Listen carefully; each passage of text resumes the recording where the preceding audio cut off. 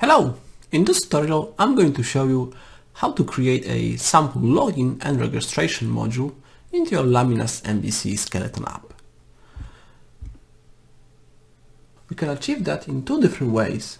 First one, using the Laminas Starter Kit.omelac.com website, which offers a bunch of online tools. Let's quickly navigate to login registration just to show what kind of parameters and components it requires. So in order to actually run or copy and paste the files, we need to have a bunch of the dependencies already installed. We can do that with Composer install and those packages. Once we got it, we need to check if we need any required Laminas Starter Kit components. In this case, we need a MariaDB database connect. We can quickly just open the tool and see how it actually can generate the database, and then it will just inject the config files into our existing project. Taking into account we already have all those dependencies, let's just quickly either generate the files and copy and paste them manually, or use a shell command line window to actually use that. Yeah, let's quickly just show a way of creating the files and then just copy and pasting them if we need them. So as always, we need to select a module name and a set of properties. Let's say our registration page and the user itself, when we'll be logged in, will have a name, email, and let's say a hobby. Okay, so the properties are actually a list of the things which user will have inside the database and inside the session. So let's press generate. Like you can see, there is a bunch of different files, like starting from table gateways, controllers, views, even the SQL that we have to run in our database. Obviously, we have a setup instructions just underneath, so we wouldn't be lost where to put those files in.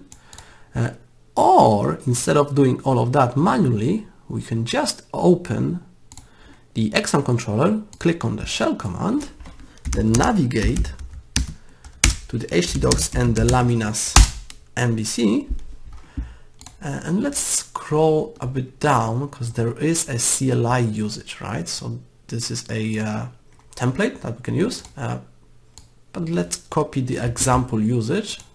Let's paste it over into the command line prompt.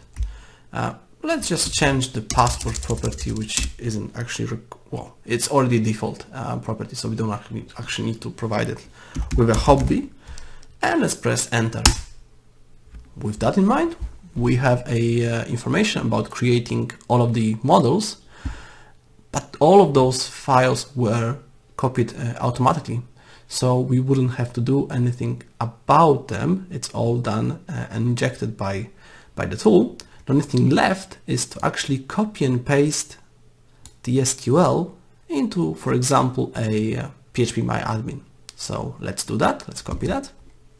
Let's open a Laminas database and let's paste the contents inside the console.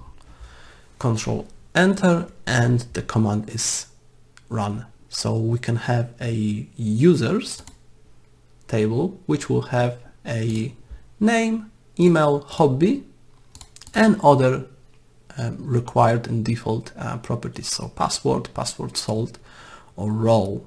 In our case, we're going to use a SHA 512 as a encryption mechanism, so it's quite safe even at nowadays.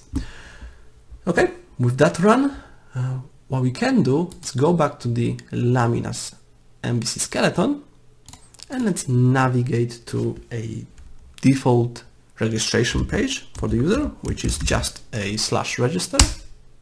We should have a form validation based on name, email, and hobby, so the things which we provided, but also we'll have a set of input fields for password and repeat password. So let's, for example, fill the form with some sample details